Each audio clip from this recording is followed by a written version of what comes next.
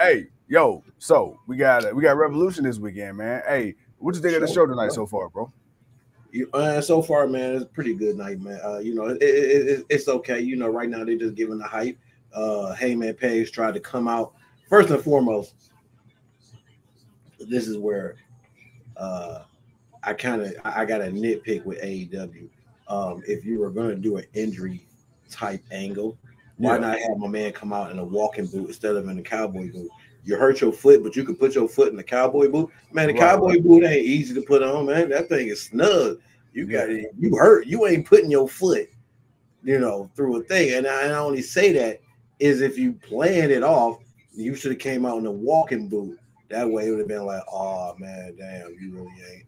Man, if I Swerve out and came out and looked at him and laughed, like, bro, I'm supposed to believe you injured and you got you got a cowboy boot on, bro. You hurt, man, bro, get out of here, man. I smacked the shit out of you.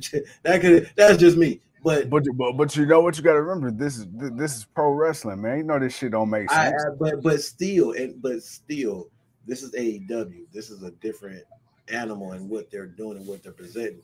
So again, if he was just gonna do that, he could have just did that. That's just me. But that's just me. I'm not saying you wrong, because you're absolutely correct. Them cowboy boots, they thin as hell. They're like skinny jeans for feet. I get you. Exactly. You ain't just slipping that boy on, man. So it's like I wouldn't even.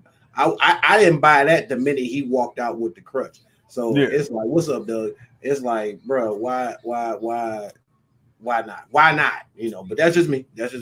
But we had that. Then of course, like I said, the Young Bucks want to get Sting his exit interview with some baseball bats.